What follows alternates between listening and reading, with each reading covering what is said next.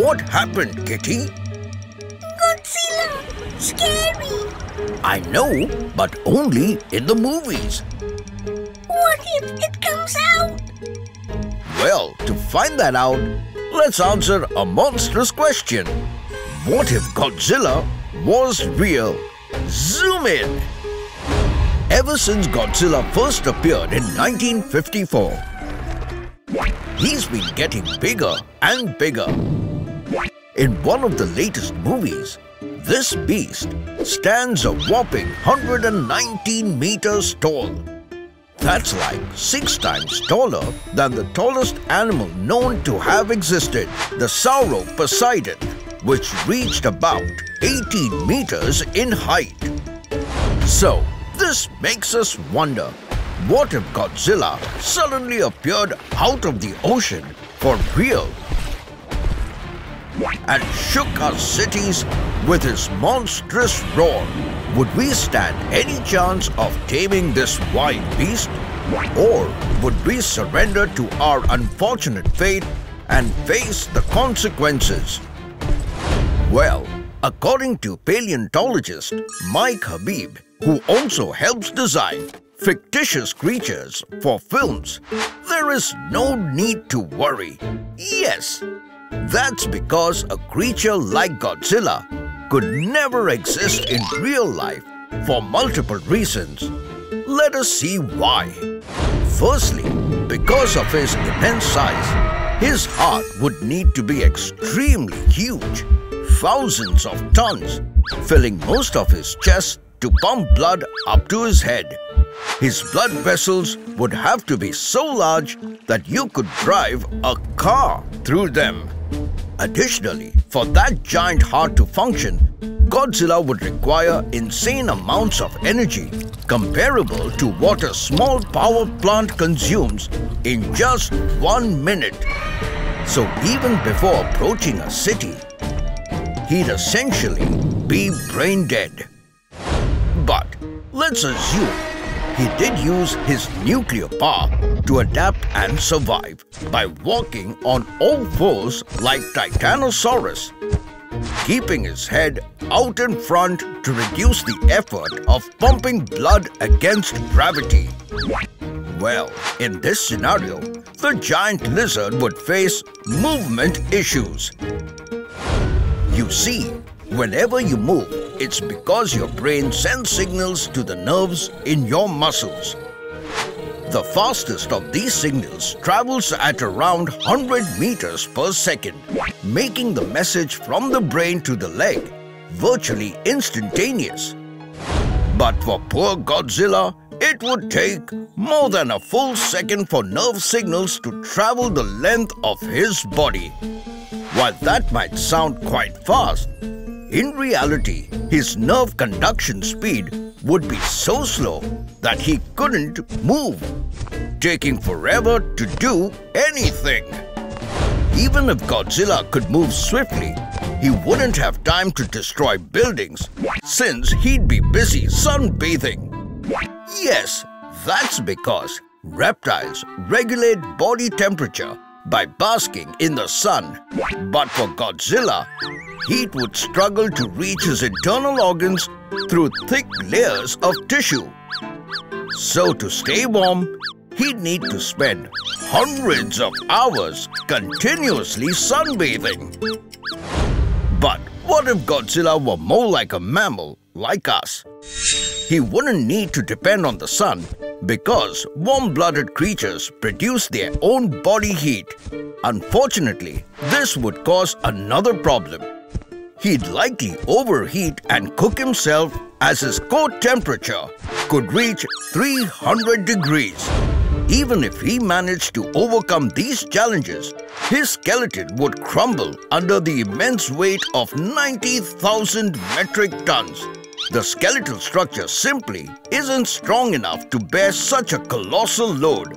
In the end, he would just collapse into a massive heap of meat. So the only way for Godzilla to survive is by remaining in the fictional movies. Trivia time! Did you know Godzilla first appeared in a Japanese movie in 1954. Yes, in its original form, the movie was titled Gojira. Hope you had fun today. Until next time, it's me, Dr. Binocs, zooming out. Little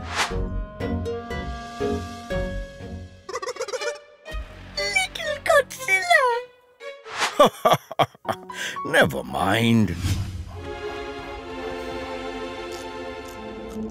Kitty wants to see the real Kong. Well, for that, we need to ask science about the probability of its existence.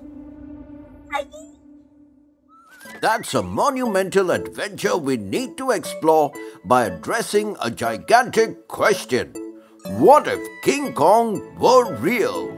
Zoom in!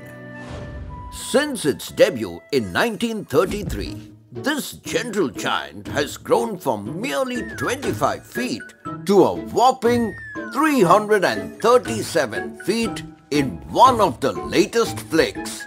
With every inch added to its monstrosity, moviegoers around the world have pondered the possibility of coming face to face with this eighth wonder of the world. So, for fun, let's explore whether science supports the feasibility of King Kong's existence.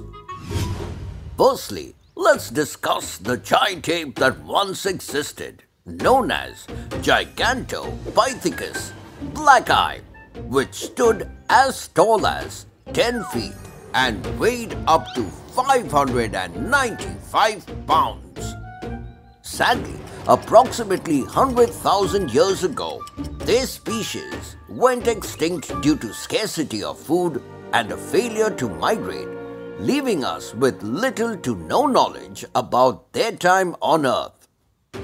Currently, gorillas hold the title as the largest living apes, reaching heights of around 5 feet on average and weighing between 220 to 600 pounds. Sustaining such a massive body requires a significant intake. On average, an adult male gorilla consumes approximately 50 pounds of food daily, which amounts to about 1/8 of its body weight. This means that comparatively, Kong with his 337-foot body would need at least 3,370 pounds of food per day to survive. To put that in human terms, it's like eating about 15,000 Big Macs. This could be the reason King Kong is mostly depicted as a lonely creature on Skull Island, as the available resources in this place wouldn't be sufficient for many of his kind to live. However, even if we manage to sort the food supply, great size brings great mass, and with great mass comes the problem of supporting it on 2 legs. This implies that Kong would have a difficult time moving quickly, and in a worst-case scenario, he might not even be able to stand. Even if he possesses strong bones to support his weight, attempting to hop like a monkey would likely cause him to crumble. The upside is that as long as he didn't move around much, Kong could probably survive just fine. However, that wouldn't last long due to the strain on his massive heart. Yes, in a creature as massive as Kong, gravity presents a significant challenge for his heart to maintain effective blood circulation. His heart would need to pump blood at much higher pressure. Otherwise, the blood might struggle to reach the higher points of his body, potentially leading to issues such as fainting or insufficient oxygen supply to vital organs. One solution for this could involve walking on all fours, which might reduce the pressure on his heart and circulatory system, encountering less opposition from gravity. Additionally, his respiratory system might function more efficiently, potentially enabling easier breathing. Not only that, adopting a quadrupedal stance would enable Kong to distribute his weight more evenly, granting him greater ease and mobility. However, despite potentially mitigating some issues, the sheer scale of his body would likely continue to pose significant physiological challenges, rendering it implausible for such a creature to exist from an evolutionary perspective. So, the only place to witness King Kong is in movies. Trivia time! Did you know King Kong was created by an American filmmaker, Marion C. Cooper? Cooper also cast himself as the pilot who takes down Kong in the film's climax. Hope you had fun today. Until next time, it's me, Dr. Binocs, zooming out. Kong is fake. Give money back. Never mind.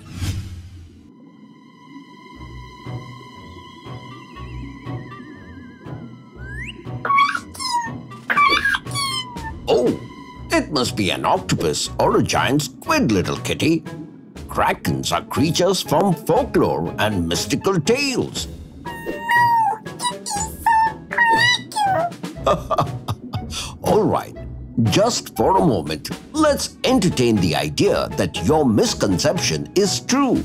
To answer a hypothetical question, what if the Kraken was real? Zoom in! Long ago, in the chilly waters of the North Atlantic, there were tales whispered among sailors of a colossal sea monster known as the Kraken, a creature so gigantic and powerful that with just a flick of its enormous tentacles, it could make ships disappear beneath the waves.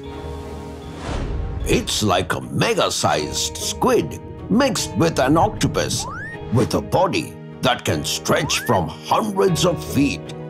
Its tentacles are super strong and covered in suckers and hooks that can grab hold of anything unlucky enough to be in its path.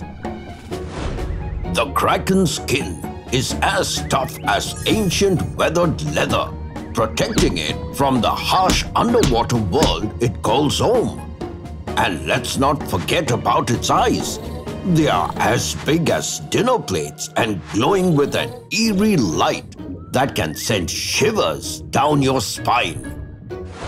Though the Kraken is purely a creature of legends and there is no scientific evidence to support its existence, however, just for fun, let's take a journey into the realm of imagination and explore what would happen if these magnificent sea creatures were real and alive today.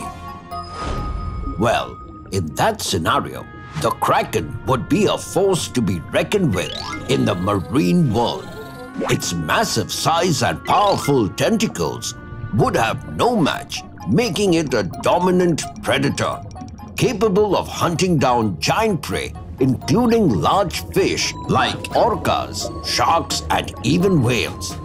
Other sea creatures would have to be on high alert, always watching out for the shadowy presence of the Kraken lurking in the depths.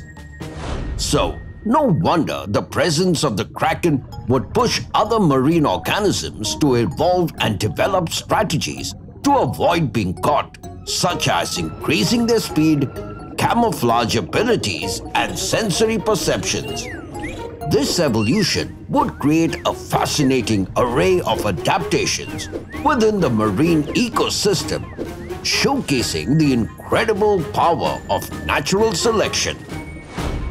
But the impact of the Kraken wouldn't just be limited to the marine ecosystem, as its existence would impact humans too.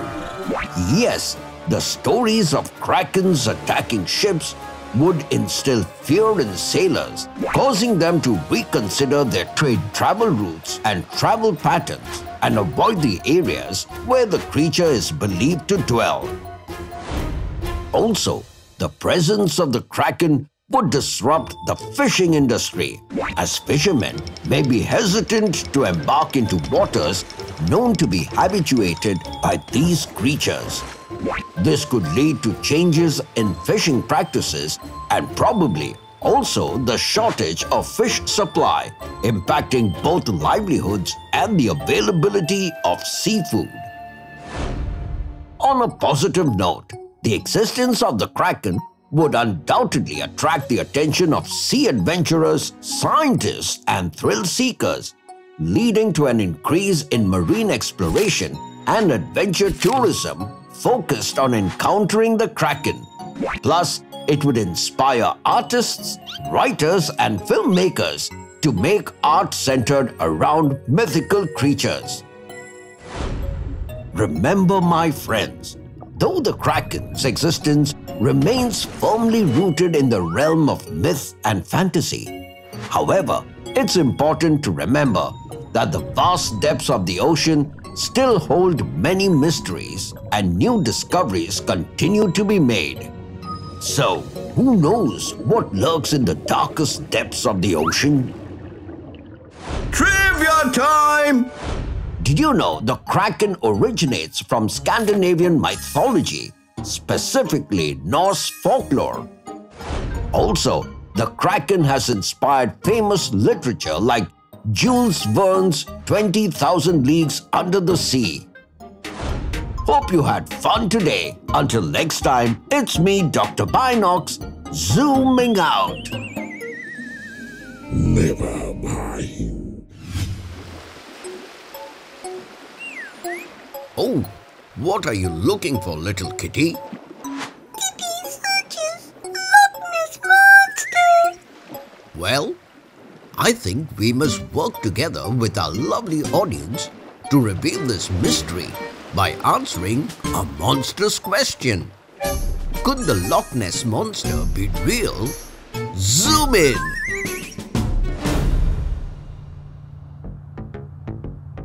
Deep within Scotland's Loch Ness Lake lies a mystery that has captivated the world for generations. The elusive Loch Ness Monster, often affectionately referred to as Nessie. Those who claim to have seen it describe it as a large humped creature with a long neck, small head, seal-like flippers, and a lengthy tail. But the real question is there any truth to its existence? Or is it merely a myth born from tales and imagination? Well, the earliest written reference to a Loch Ness Monster goes back to the year 565 AD, when a famous man named Saint Columba was passing by this lake and saw a huge monster about to attack a person. So the fearless saint quickly intervened and commanded the monster to go back from where it came from. And guess what? The creature actually listened. It turned around and never hurt anyone again. Then, fast forward to 1933, when a new road was completed along Loch Ness's shore, affording drivers a clear view of the loch. It is then a local newspaper named Inverness Courier reported about a couple who saw a huge creature splashing in the lake. Shortly after this, the story of the Loch Ness Monster became a media phenomenon, and London's Daily Mail hired big game hunter Marmaduke Wetherell to capture the beast, who announced finding footprints of a massive four-legged creature. The Daily Mail fueled the excitement, printing a sensational headline that boldly declared, "Monster of Loch Ness is not a legend but a reality."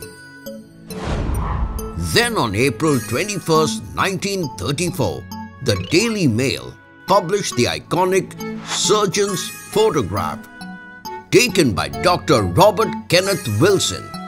This image shows Nessie's long neck in rippling water. And since then, many have reported similar sightings.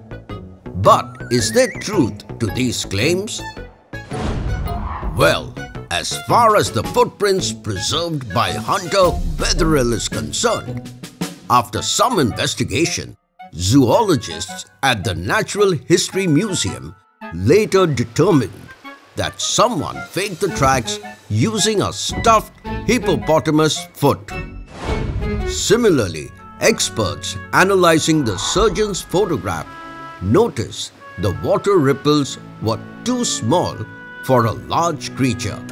Plus, a closer look at the uncropped image exposed a toy submarine with an attached artificial head to make it look like the Loch Ness Monster.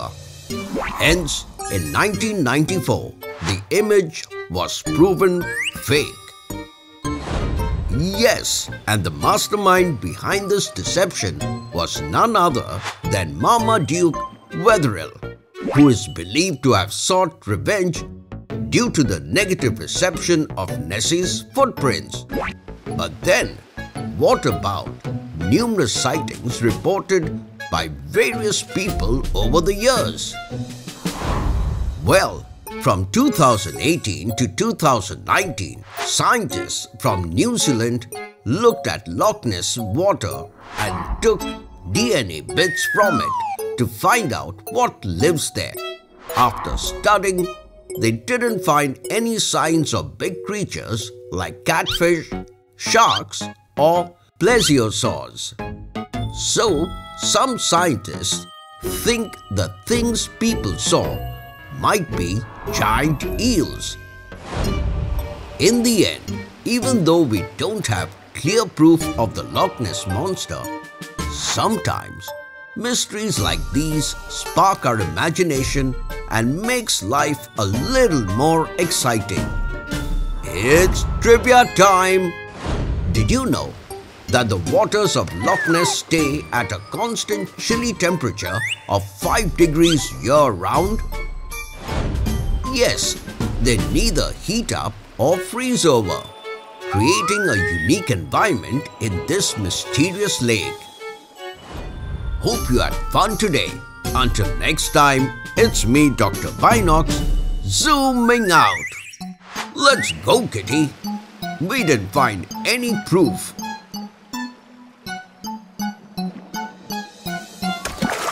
Never mind.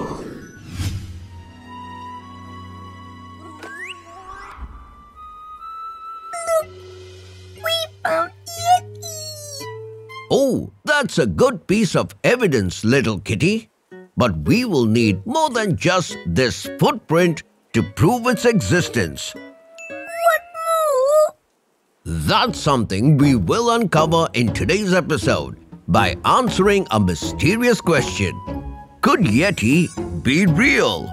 Zoom in! In the towering peaks of the majestic Himalayas, through the icy winds and snow-covered slopes, blows the mythical tales of a towering and hairy creature called Yeti, also known as the abominable snowman, who has captured our imagination for ages. But is there any truth behind its existence? Well, the myth of the Yeti began in the ancient folklore of the Himalayan people, who described these creatures to be allegedly around 6 feet tall and very muscular. Weighing between 200 and 400 pounds, it stands upright on 2 legs like a human, though its appearance is more like that of an ape with sharp teeth. It is covered in thick white fur to withstand freezing temperatures. Over time, many tales of encounters with this elusive creature have been passed down through generations. One such encounter took place in 1921 when a British-Irish explorer and politician, Charles Howard Bury, spotted large footprints during his expedition. He was told by locals that they belonged to the Meto Kangmi, meaning filthy snowman. Howard Bury sent the reports of this incident to the Mount Everest Committee, which was subsequently reprinted in newspapers such as London's The Times on 21st October 1921, introducing the Western world to this Eastern legend. Since then, many brave adventurers have ventured into the snowy heart of the Himalayas in search of the truth. They have made fascinating discoveries during their expeditions, including finding mysterious footprints in the snow, hair samples believed to be from the Yeti, and capturing blurry images and videos that continue to fuel the debate. However, skeptics raised valid concerns about the evidence provided as it lacks conclusive proof. They highlight the presence of hoaxes, misinterpretations, and the limitations of relying solely on eyewitness accounts. This raises the question, to whom did the hair and footprints belong? Well, in 2008, scientists in the US examined hair that were claimed to be from a Yeti. After conducting tests, the scientists concluded that the hair, which were obtained from the northeast Indian state of Meghalaya, actually belonged to a species of Himalayan goat known as the Himalayan goral. On the other hand, British scientists conducted advanced DNA tests on the mummified remains of a creature that was hunted around 40 years ago, as well as on a single hair found in a bamboo forest 10 years ago. These tests led them to conclude that the legendary Himalayan Yeti may actually be a hybrid of polar bears and brown bears. They found a 100% match with a sample from an ancient polar bear jawbone found in Svalbard, Norway. The jawbone dates back to 40,000 and 120,000 years ago, a time when the polar bear and closely related brown bear were separating as different species. But then, what about the ancient stories knitted around Yetis? Well, some experts believe that perhaps folktales of Yeti were used as a warning or likely for morality so that kids wouldn't wander far away and they would be always close and safe within their community. But despite the lack of concrete evidence, the locals still believe in the existence of this mystical creature and its folklore, which provide motivational and moral lessons. These stories continue to inspire wonder, curiosity, and exploration, inviting us to delve deeper into the mysteries hidden amidst the snowy peaks. Trivia time! Did you know fossils show that prehistoric giant apes once did in fact roam Asia? Yes, the genus Gigantopithecus consists of massive monkeys whose fossils have been discovered in China, India, and Vietnam. Hope you had fun today. Until next time, it's me, Dr. Binocs, zooming out. Oh, look at these footprints.